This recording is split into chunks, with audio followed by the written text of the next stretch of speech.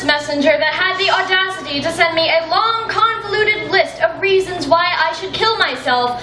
Fuck you. Dear Anonymous, Anon, can I call you Anon? No, dear Anonymous, you are a vile, despicable subhuman, and you better thank the gods in heaven that you did not forget to click that little tiny button that concealed your identity, because I would have been on you like a vulture on a carcass. Which is what you really are, honestly.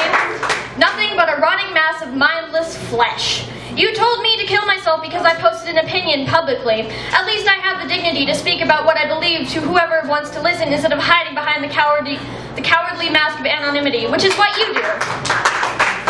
Dear Anonymous, you are the kind of person that makes me toss and turn in the middle of the night. You are the kind of person that fiddles with the kill switch just because you're hardcore and you love living on the edge.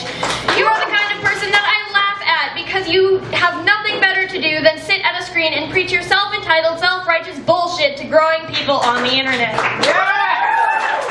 Dear Anonymous, I have already fucking been there. I am long past that awful mess, and I don't need some shitty excuse of a person to tell me to go back all the way back to square one. I got battle scars, kid, and there's no way under the goddamn motherfucking sun that you're gonna open my wounds up again. I could not care less about you, and you have no effect on me. Dear Anonymous, dear Anon, dear thick-headed, self-centered, steaming pile of horse shit, fuck you.